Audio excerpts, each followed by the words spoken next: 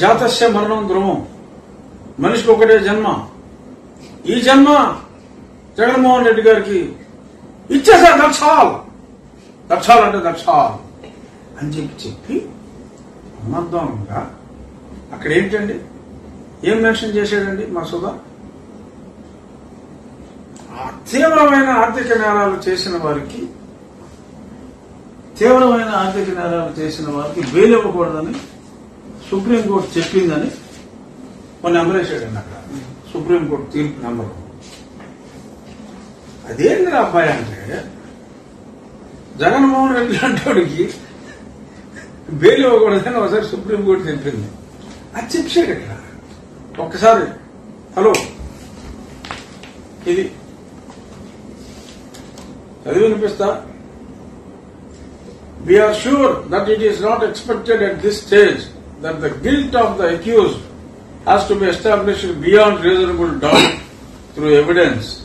We have noted that in Y.S. Jagannath Reddy versus CBI 2013 3 SCC criminal proceedings, this court has observed that in para, the economic offences having deep-rooted conspiracies and involving huge loss of public funds need to be viewed seriously and considered as grave offences affecting the economy of the country as a whole and thereby posing serious threat to the financial health of the country. ఇది నిన్న ఇచ్చిన 39 పేజీల తీర్పులో మా సుధా మా మోహన్ రెడ్డి గారి మీద సుప్రీంకోర్టులో ఇటువంటి తీవ్ర నేరస్తులకి మీరు బెయిల్ ఇవ్వకూడదని చెప్పారు. అదే ప్రాతిపదికన మీరు కూడా వీరికి ఇవ్వద్దు అని చెప్పి టూ మచ్ క్షమించగలిగిన నేరాలు కొన్ని ఉంటాయి. ఇంత స్వామి ద్రోహం అంటే మరి తెలిసి చేసినా తెలియక చేసినా కొన్ని తప్పులే మరి ఎంత దారుణంగా తనను నమ్మి పెద్దగా ప్రాక్టీస్ లేని బఠానీలు, బఠానీ ఊరికి నోట్లో వేసుకోవచ్చు కానీ బఠానీ తొక్క తీసి నోట్లో వేసుకుంటే టైంపాస్. అలాగే వేసిన గింజలు కొనుక్కోవచ్చు కానీ కాయలు కొనుక్కుని అలా కొట్టుకుని అలా వేసుకుంటే టైంపాస్.